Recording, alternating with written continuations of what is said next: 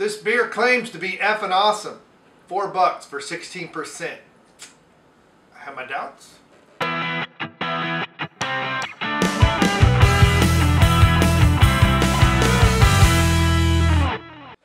Hey, welcome back. It's Brainmuffin with a beer review, and here we have from the brewery whose name I cannot pronounce.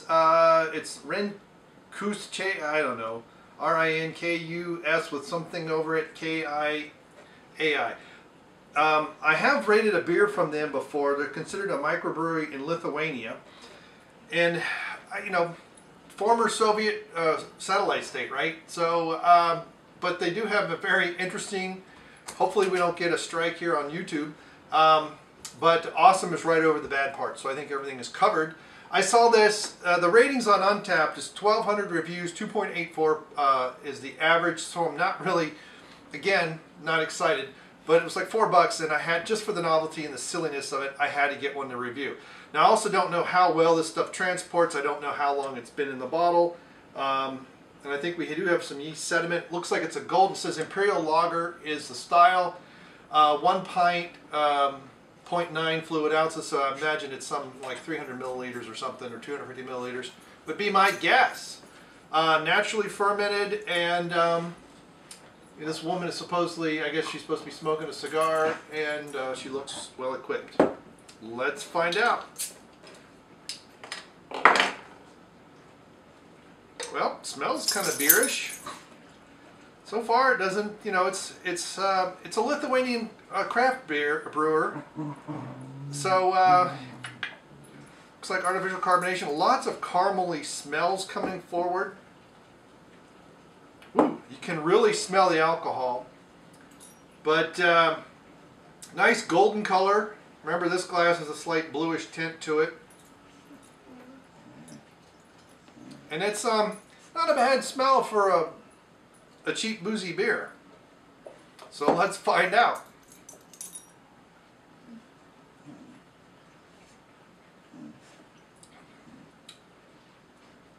Very sweet and very boozy. Wow. Oh my. This is like an early trial homebrew where you really try to boost the alcohol. Holy cow. Lots of alcohol warming, 16%. Not sure what yeast they're using, but it really tastes like they've got a lot of unfermented sugars in there. Wow, that is very, very sweet. I'm wondering what they're using. I mean, I don't have any information on the bottle about this, and there's maybe a tiny bit of residue. The carbonation is looking to me like it's a bright tank, and it's pretty much gone already.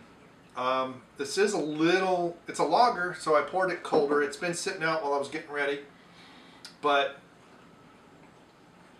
that is not bad for $4 and 16%. Gimmicky title and everything aside, I don't know how to rate this beer. Because if I rate it in kind of the gimmicky style, kind of homebrew spiking, this is actually probably about a 4. It's not bad. It's not, I mean, I like this better than the other beer that I had of theirs. Lots of caramel malty notes on the nose. There's a lingering sweetness, so it almost feels like let's bump it to 20 and see how close we get.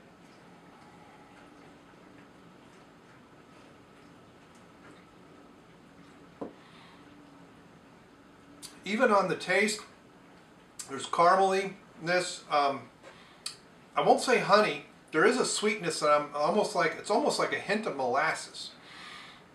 It's kind of lingering there, just kind of a little bit, kind of a light molasses, not a blackstrap molasses, but just kind of a light molasses flavor. But yeah, I mean, if you were expecting, you know, what you consider a lager, a yellow beer, typically is what most people have in mind. This is nowhere close. So it's probably a lager by yeast, in that it's a bottom fermenting yeast, but that's only a guess. Man, I mean, it is boozy. I mean, this tastes like I said, like somebody's homebrew that's got good at about 8%, and they said, let's just double everything and see how far we can go. It's nothing to really write home about as far as beers are concerned. I've poured out beers that taste worse than, better than this. but they were supposed to be better. I mean, this really feels like a cheap, gimmicky beer, and it's actually not bad in that context. I mean, you've got a label like this. I mean, it is gimmicky and silly, bit sophomoric and juvenile. At least that's what I think they're going for. If they're not and they're trying to be serious, this is bad.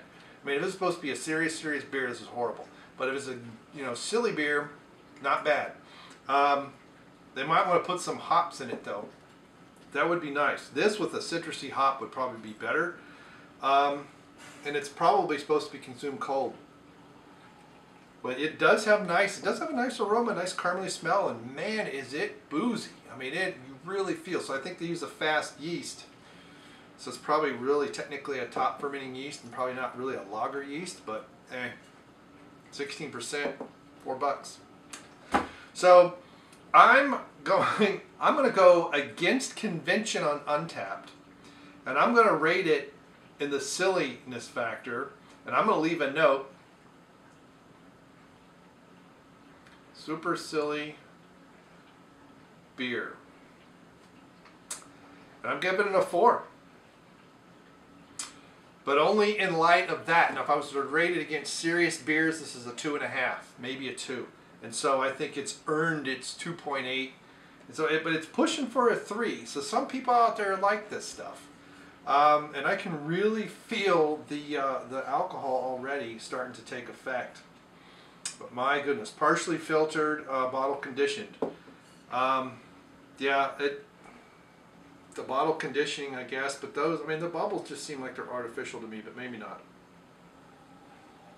And but it's hard to get carbonation naturally conditioned at 16%. I had a barley wine several years ago that ended at 13% and still had unfermentable sugars, and it had almost no head whatsoever. It was kind of like this, but it tasted a lot better.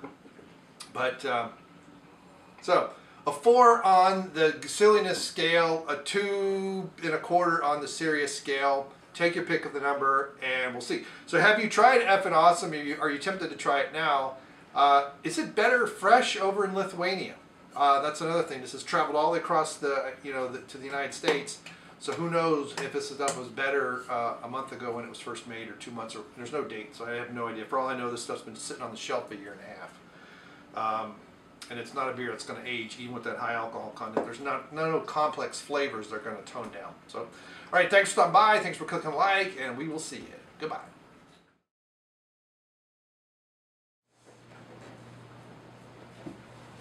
Other than yeah, I think we need to aim it more this way and turn everything off.